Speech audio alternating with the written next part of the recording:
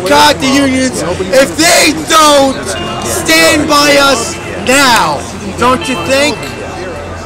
I say boycott them. Now I have a response to that because I'm a union man. Well, I'm glad somebody cares about us. It's about time I finally get up here because for 2 weeks I've been trying to speak to you people. We're listening. All right? You guys want the unions here? Then you got to find a common cause. Random chaos and all you anarchists are not going to accomplish anything. Now, right?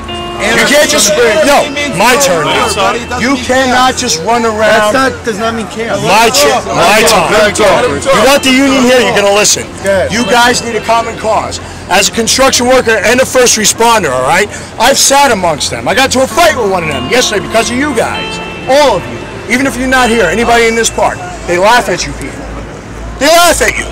You want to know the truth? They look at you, ha ha ha ha. Look at the yuppies. Look at the homeless people, ha ha ha ha. Because of what they see. Look at this place. You got to give them a reason. The TWU showed up because they have self-interest. If you want all the unions here, you got to fix what you're doing. You got to give them a reason. Don't just run around. Let's go march, man, and cause random chaos. Ha ha, I'm an anarchist. Screw you. Doesn't work like that.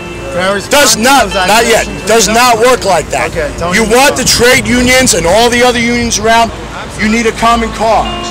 We are all here for Wall Street. We're all here because the financial situation sucks. Yeah. I'm a first responder, all right? You see this? I'm smacking my union in the face because they're not here. They're not going to be here on a Saturday night. But when the time counts, when they're working in those buildings, I'm out there rubbing this in their face. You've seen me here. I know a bunch of you know who I am. I've been outspoken for 2 weeks. Now I'm going to tell you how to really do it, okay?